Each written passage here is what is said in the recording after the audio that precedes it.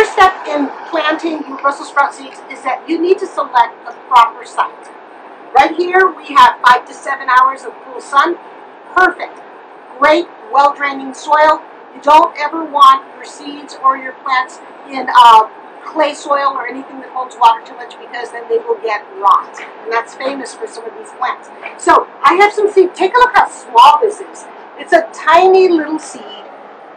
And you want to put it in the ground every 3 inches. And it's okay to drop a couple of them, because you can't be guaranteed that all of them are going to sprout. So I'm going every 3 inches. I'm going about a ½ inch deep. And I'm just sowing just like this. It's really important that when you begin to grow these seeds and they start to sprout and get some size on them, that you have some type of nutritional program, that you fertilize them at least once a month.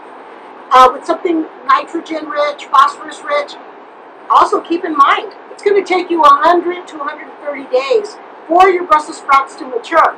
So you want to make sure to coax them along, but they are very nitrogen heavy feeders from the ground. They take a lot of nitrogen. So you need to make sure that you give them a little bit of phosphorus and some nitrogen as well. So here I am. I planted. I don't always use this, but it helps me to show you every 3 inches. And then you just pat it. Really important too, guys, pat your soil down. Get rid of the air pockets. That also helps with deterring some of the diseases. And then you're going to want to water it in well. Now, if it doesn't rain in your area, like in my area, we're in drought, then you want to make sure that you keep it nice and moist. You don't want to oversaturate the soil, but every few days come out and make sure that it feels a little bit damp. And if it feels dry, you definitely have to water it. Okay, now I'm going to fast forward a few weeks as I crawl over to this side. This is what that is going to look like. And when your Brussels sprouts grow to about 6 inches tall, what you want to do is you want to start thinning this out.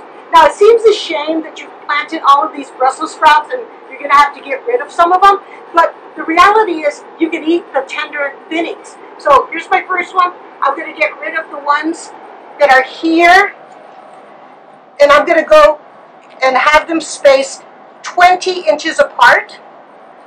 That's about 20 inches right there. And again, eat these. There's nothing wrong with them. They taste like kale.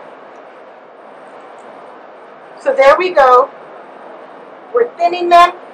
And you see now, they are about 20 inches apart, give or take. Some people like to do 2 feet.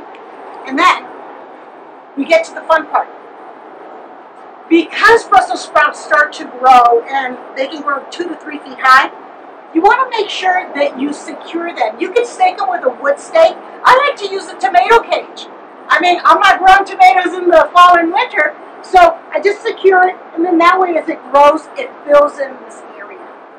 Now, I'm going to have to wait 100 to 130 days. If some of you have already planted your sprouts earlier in the late or mid-summer, because you're in the cold climate season, you're probably beginning to harvest some of your sprouts.